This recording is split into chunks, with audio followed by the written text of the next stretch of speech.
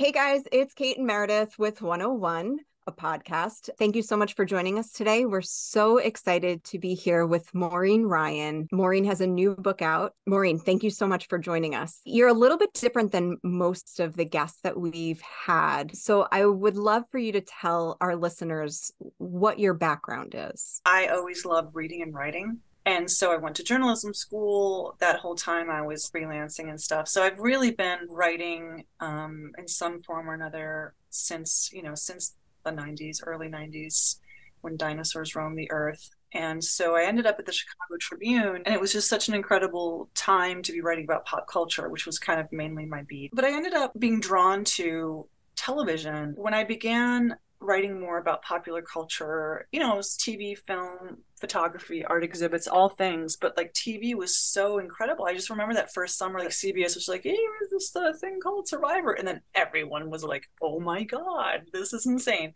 So I began writing more and more about TV because, Battlestar Galactica came out and The Sopranos and Sex and the City were going strong. So around that time, like the mid-aughts, I became a full-time TV critic. I was at the Chicago Tribune for a long time. Then I went to Huffington Post, was there for about 5 years. And then I went to Variety, where I was the chief TV critic for a few years. And since that time, I've been contributing all over the map. But at the moment, I'm a contributing editor at Vanity Fair. As you know, my first book came out this year, Burn It Down. And the very short elevator pitch of why I felt that book was necessary was there have been reckonings in Hollywood on misogyny, assault, exploitation, racism, sexism, transphobia. But I really, really feel that what Hollywood has been good at for 100 years is like opening the door and saying, well, there's a problem in there, and then going, and we're just going to close that door again. Okay.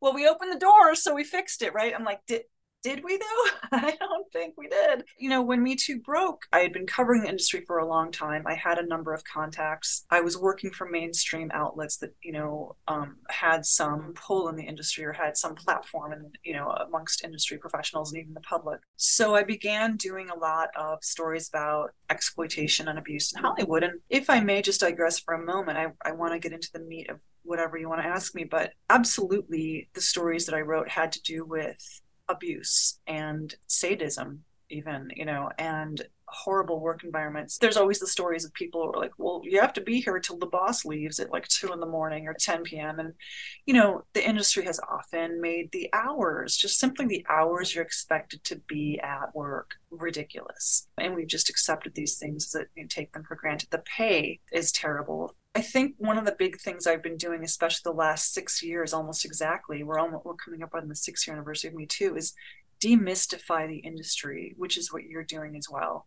Let's demystify it. Let's not say it's full of only terrible people who want to do terrible things. That's not true at all. Like a lot of my favorite people in the whole world are in Hollywood. There's very little incentive to speak out about what's wrong about the industry. And so you essentially have a lot of people, even if they may be in the same workplace, feel afraid of even bringing it up to each other. And what happens at these workplaces is oftentimes people who all had to grin and bear it together, but kind of in these separate silos of pain, as I call them, they figure out that it wasn't just them and they weren't just being ungrateful. They were being gaslit and abused, and no one felt they could speak out. The power differentials in the industry are almost absolute. And what people find it hard to believe is that, are you telling me of the 400 other people associated with that production, none of them have power? And effectively, the answer is no.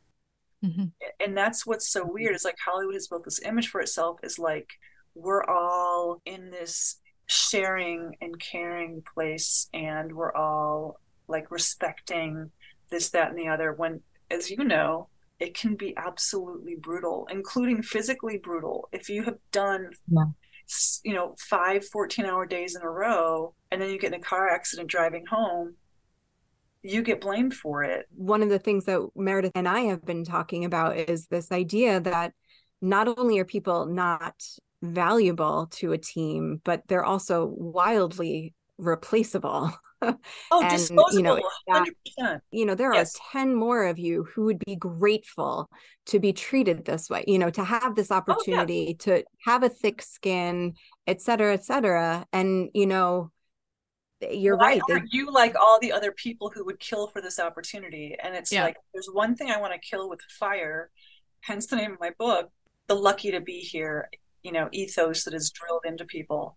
Yeah, I mean, most people worked their butts off, including some Nepo babies like that work hard. I don't think that if your mom was like a jobbing actor in the 90s, I don't like, and is now like a host at a restaurant, I don't think everyone is the same level of Nepo baby. Let me be clear about that. There are people who have connections in the industry who didn't necessarily skate through on them. I signed the book contract in 2021 going, well, I hope people are interested in the issue of exploitation. I'm like, well, two guilds are on strike. I think my book is perhaps possibly relevant. Why are people so fed up? Exhibit A. Yeah, the fear-driven way that this industry is run in some cases, in some companies or corporations. But I learned about being blacklisted when I was just starting out. And the fact that I learned that term was just like, it's a real thing. Thank God you brought that up, because I think that the idea that people could be blacklisted in this day and age, I think it's hard for civilians to wrap their head around.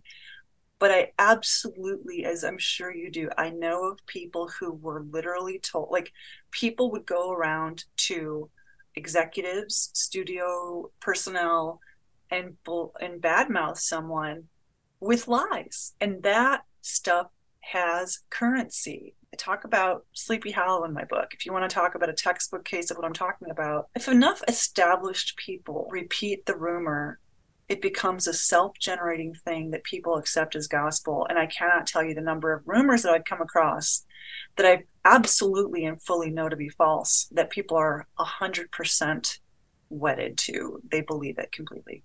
I was just going to say, it's so easy for someone to say, oh, she's very difficult. And it's just this understood, oh. A lot of people don't want to confront things, and it's easier to not confront things. And if things have been rigged in your favor, whoever you are, it's really, really easy and more comforting to just believe the narrative that doesn't make you look bad. I had to look at, what did I reinforce? A lot of critics of my generation, we moved away to some degree from actors as the focus of our serious coverage, if you will. I understand why we did that. We began to see that, the architecture of this story is really interesting and it's ambitious in a different way. Let's talk to the showrunners. And so I think what got smuggled into that, understandably, because in many cases we cared about these shows and championed these shows, is that we transferred the kind of hero worship that you see in celebrity coverage over to TV auteurs, or you know what I mean, and TV creators and so forth. And again, there were serious examinations of these men's work. Usually it was men, of course, and also critiques. I didn't go through the entire era of peak TV of the aughts saying every one of these shows is 100% great. I was constantly writing about misuse of sexual violence. I was constantly writing about stereotypes and the blind spots that if you have an industry that is 95% cisgender white men, right, is straight white men writing the industry, you are going to see these blind spots so often that they're going to become just engraved in your brain. Ultimately, and I don't have an answer to this, and maybe you guys can give me the answer, you can't go through life never giving anyone the benefit of the doubt.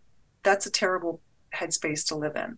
But I also think, more consequentially, studios, networks, executives covered for anyone who they thought could make them money, get them awards, get them press. There was just a concerted effort to disappear anything that detracted from the narrative that this is a great genius show and a great genius person, and venerate them and all that.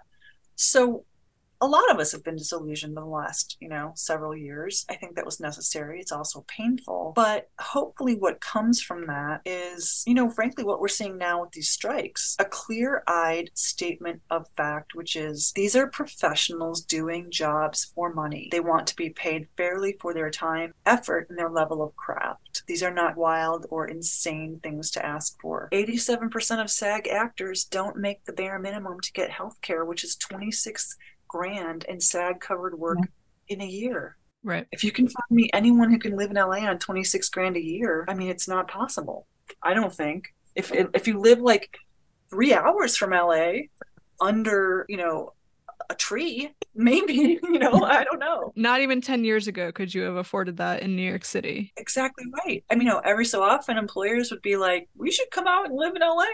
I'm like, every time I turn around, the housing prices have doubled there. And so I've watched what assistants were making in 2002. People were realizing in 2022 or 2021, they're making dollar for dollar the same amount, or maybe $50 more a week. That's not livable. There's a part in your book that really jumped out to me, and it was this idea of like a multi-millionaire being in a room with someone who's a PA who is barely able to feed themselves based on their salary. I don't want to gloss over, because I think it's so important to really illustrate what is wrong with the industry. And, of the many, many problems, like there's just this utter disconnect of ability to survive. And, you have these people that are working for nothing who should be grateful for these opportunities. They're sitting next to these people and, everything that goes along with that, where it's like this person is being mistreated, this person is not able to pay their bills or eat, is expected to be there 18 hours a day. I feel like that is one of the things that really jumped out at me from your book. If you wanted to talk a little bit about that and just kind of, expand upon that. I'm so glad you brought that up. The first time I wrote a formulation of a sentence like that was right after Me Too broke. And I've been banging that drum for years, which is there are other industries where people make a lot of money. There's Wall Street, Silicon Valley, DC. If you walk into an investment bank on Wall Street, the assistant to the CEO is probably making mid-6 figures. And I'm not saying that there aren't these wide disparities. In DC, yeah, there are lobbyists and whatnot that make a lot of money, but people around them maybe are making decent money too. Where in the world do you find someone making literally minimum wage in LA, $15, $16 an hour, and they are bringing coffee that has to be the right temperature to someone who's worth $100 million? That is a power that everyone's aware of. And like so many things in the industry, people have danced around that reality and not confronted it head on. And this is my role, to be annoying in culture and say, no, we got to talk about it. We got to talk about the fact that this person is going to steal power bars and that's going to be her dinner. And she is living with 6 roommates and has only a futon to her name. And she knows that if she does not present a picture of gratitude and enthusiasm and energy 24/7, literally in some cases, she will be replaced tomorrow and will have no paycheck this week and will be homeless and living in her car or crashing on a couch in a month. Good people in the industry assume, well, I would never take advantage of that situation. I mean, great, cool. What are the guardrails present for those who will take advantage of that situation? And by the way, it doesn't have to be a millionaire. It could be the head of the camera department is also a bigwig in his guild and has a lot of connections and could get you your next gig. That person can either help you get your next job or stay on this long-running show where you could, maybe buy a house 2 years from now if you stay on, or get you blacklisted. People have power in different parts of the industry, and their little corner can be way up here, and it can just be power over these 8 people in post, power over these 10 writers in the room. The only guardrails that exist is going to the press. Really, realistically, because how many times, people go to the cops sometimes. What did we see happen when one of Les Moonves' alleged victims went to the cops? One of the cops reached out to CBS executives, and they all worked, according to Attorney General Letitia James of New York, They all worked to cover up the entire situation. It's not just that there's, no guardrails. If you want to take an action to change that potentially or actually exploitative dynamic or abusive dynamic, what are your options? Again, people have come forward in Hollywood. It's not like no one ever told the truth, right? Yeah. It's often been framed as like, oh, you'll never eat lunch in this town again. And like, oh, here's how I made it in my biography or whatever. One thing I've highlighted a lot in my work is people just leave the industry. And that's not because they're bad at what they do. It's not because they're millennials and they want to lay down all day and eat avocado toast. It's not that. It's because they fear for their physical safety, they fear for their mental health, and they don't have any money in the bank. And they're sick of being exploited despite working really, really hard. And this applies to more than film and TV, as you well know. Paying your dues in some kind of creative industry. We all know what that's code for. Now, first of all, I believe people should learn their craft. If you want to become a film editor, learn from the best. Be a student. The best people in this industry are students their whole lives. They're always learning. Paying your dues is often code for something else. And, one thing I like to cite that is like the least sexy thing to ever cite is a study on the EEOC website, which I read when it came out like years ago. It was 2016. It's basically fairly dry, bureaucratic study from the Equal Opportunity Office of what are the conditions under which harassment and abuse happen. And it lays out 6 conditions. Is there someone who's considered a rainmaker? Are they considered untouchable? Are there many other people who have no status and no tools with which to fight back? There were all these conditions. I'm like, well, just described Hollywood. Okay, this feels bad. I don't know. They're it's known how these exploitative situations are created, and not just created, but protected, nurtured, and continued. Some of the things that you've outlined in your book as well is like, it's gotten even harder for people to move up the ladder. One of the reasons is the lack of apprenticeships. That used to be the case. The residuals no longer pay out as much. Offering up ideas with no compensation. I had a job that was like, basically to interview for the job, you had to edit something. And I was like, okay, they're basically asking all these editors to edit something, give them their ideas, and then not hire you and utilize your ideas. Shit like that is something that is a no-no for me. Also, working on multiple projects at once is like something that has become the norm because you don't know where to put your balls into. You got to spread your balls out into different baskets, or else, who knows what's going to happen. And then obviously having that thick skin, right? These are all things that you've talked about in your book that really resonated with me. And it's just gotten harder and harder for people to move up. So like, what advice might you have for people that might have to go through those situations? Forewarned is forearmed.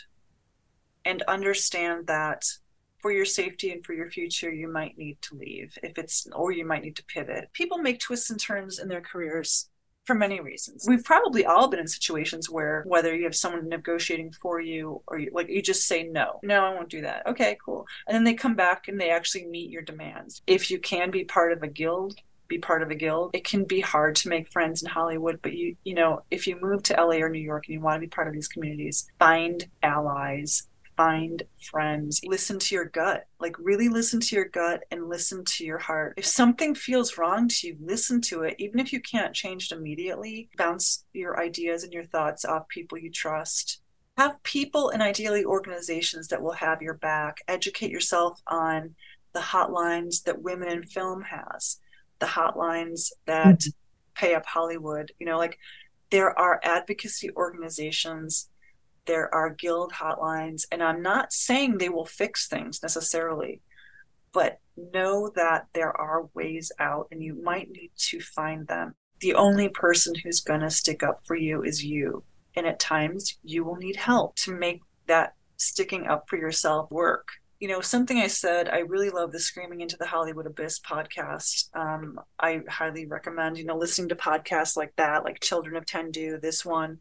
Educate yourself from professionals who are putting out podcasts and essays and whatnot, their own scripts. A lot of people put their scripts online and say, you can learn from my script for this film or this whatever. One thing I said on Screaming into the Hollywood Abyss is never ever accept the idea that might be put forward to you that you have to earn basic human respect and basic decent treatment. No, you walk in the door on day one and you should have those things, because guess what? You are a human being.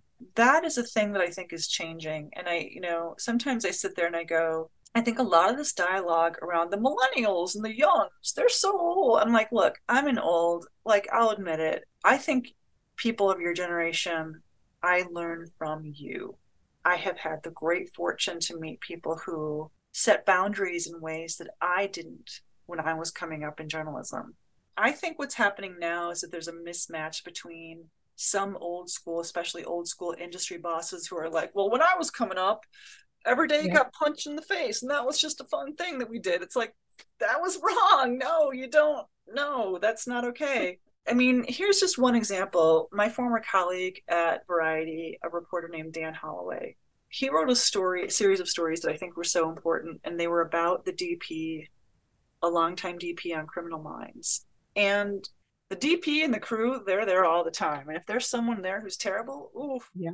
Things got so bad on Criminal Minds that the crew actually went to like the California legal authorities, and like there was complaints and there was a whole thing. It took a year or two, I think, maybe even a few years, but it somehow resolved. And like, I believe Disney, which produced the show, and then CBS aired it, there was some amount of entities that had to like pay a fine. There's just been this attitude in the industry that you shouldn't have boundaries, you shouldn't have a life outside work, you shouldn't ask for things, you shouldn't get paid because you're lucky to be here. And isn't it great that you're working on a Marvel? No, it's not great if you're working on some cool piece of IP, but it's 4 a.m. and they just put through another round of notes. You got to change everything you just did because nobody can make up their mind. No, it's not fun and cool. It's not.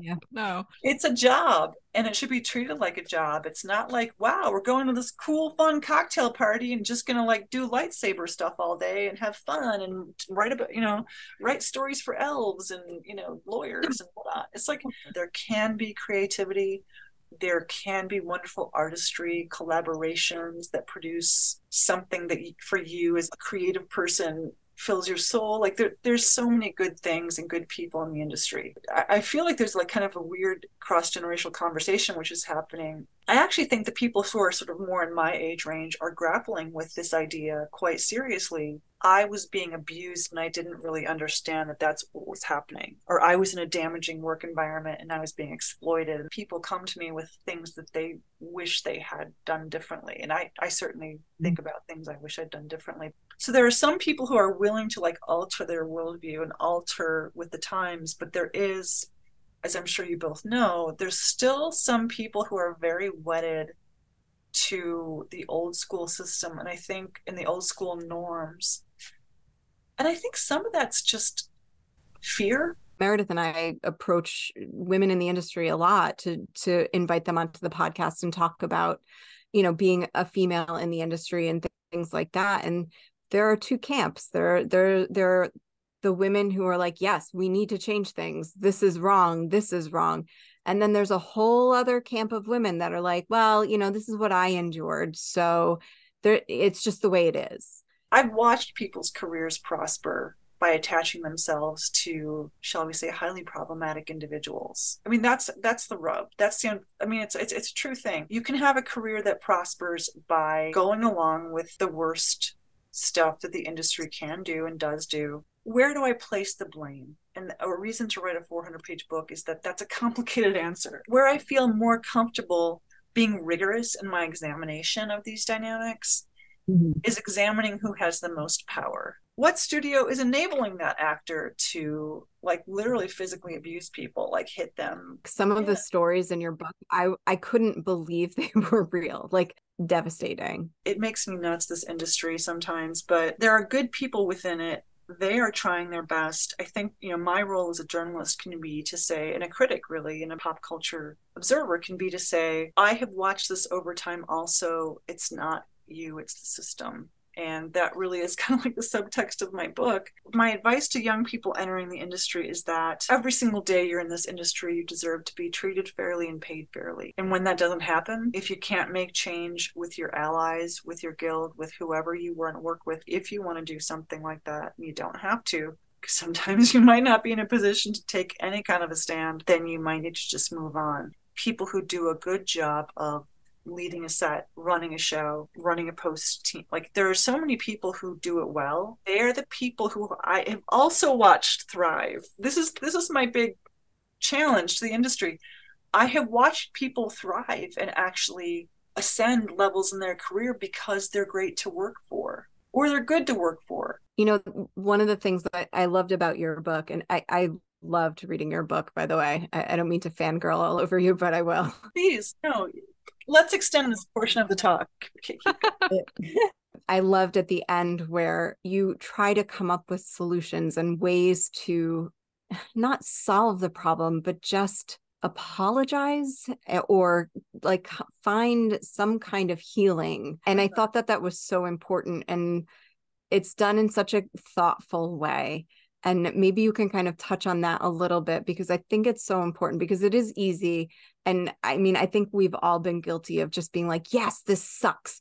This is terrible. That's terrible, blah, blah, blah. But, you know, there comes a point where, yes, we can talk about it. And I think talking about it is so important because it needs to be said.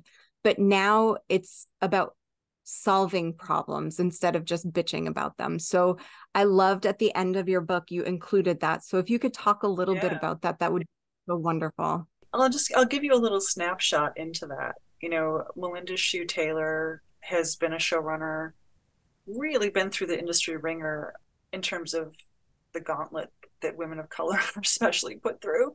Like so many other people I know, came out the other side a better person, more determined to be giving, respectful and collaborative and accountable. So that's possible. The week that the Lost excerpt came out in Vanity Fair was like an insane, intense week for me. But we were all, myself, Javier Grillo-Marxuach, who was also in the book, we were all at the ATX TV festival, and I hung out with them at different times. And Melinda and I talked that weekend a lot, just off the record, just like having a drink and whatever. And she said this, I think, during a panel, so I feel okay repeating it, but she said, I get to say that happened. It's not like it's over. It's not forever done. But they felt like the world understood what they'd been through and they didn't have to hide it. So that's one step of healing, I think. Let the truth come out. It's why I was so glad to talk to, Rabbi Danya Ruttenberg. Her book on repentance, I think, is amazing and so instructive for me.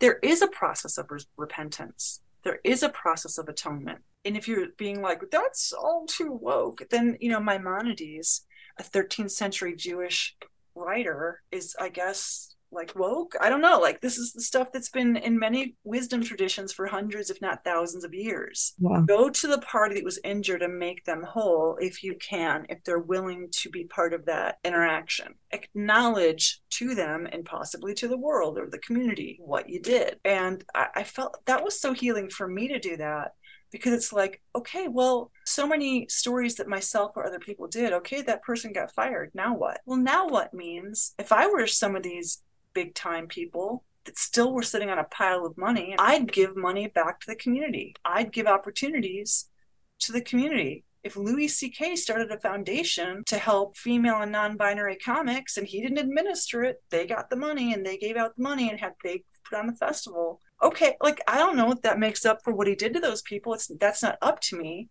Those people are the ones who get to have a say about what they think is appropriate amends. There are steps that can be taken. I think in this community in particular, the first step that has to be taken, one of the first, creativity is not keeping people awake and on their feet 18 hours a day, running around at your every whim. Creativity is not abusing people in every single way. Well, he's not a Weinstein. I don't know, like that. People say that to me, and I'm like, I genuinely, like, it stops my brain. I'm like, I think that's the part where if people are not willing to get with the program, there just has to be strong action taken. Prove that you're one of the good ones by doing these steps of atonement and giving back in ways that show that You are an accountable, respectful, and giving member of this community. If you have the power to use and you don't put skin in the game to make it better for other people, I don't want to hear about how you're one of the good ones. Yeah, sometimes you have to risk something to help people. The writers and the actors had to take this step because asking nicely in this industry 9 times out of 10 does not work. Everybody's doing the one job that they have, and they're doing it as best they can.